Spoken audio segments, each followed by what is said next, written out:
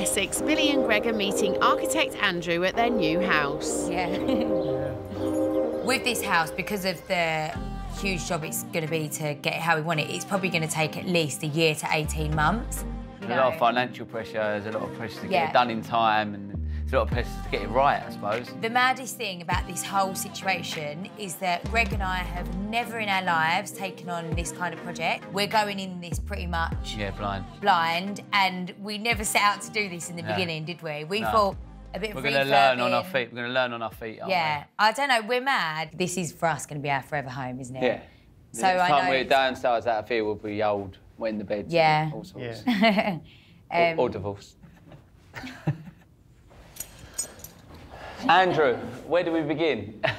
Well, yeah, I mean, it's going to need complete refurb, isn't it? But we talked about extending across the back, didn't we? To get that big family space that you want. Yeah. Kitchen, dining, family. That's correct, yeah. Go out there. Can we go out there just so we know what we're talking about, yeah? So this single-storey kitchen, how far do you think it could come out to?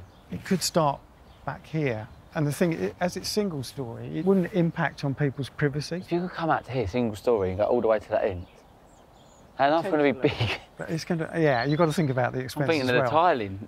How much is them tiles going to cost? I don't mind bringing it out to here and losing this much of the garden because you've got a massive still garden going all the way around. Yeah. What do you think?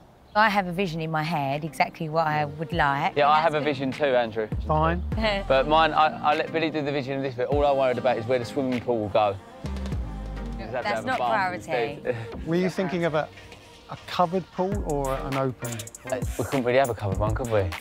But you wouldn't want it here, the view of the garden, the covered pool. You'd have to have it at the side. Yeah, but then it's dangerous for the kids. I wouldn't have a covered pool in front of my house. So I want to look at my nice garden out my kitchen window, not a big building. I want to look at my nice swimming pool, but that'll happen last. That's just not priority at the moment. Right, OK. No, your handbags are, I suppose, yeah.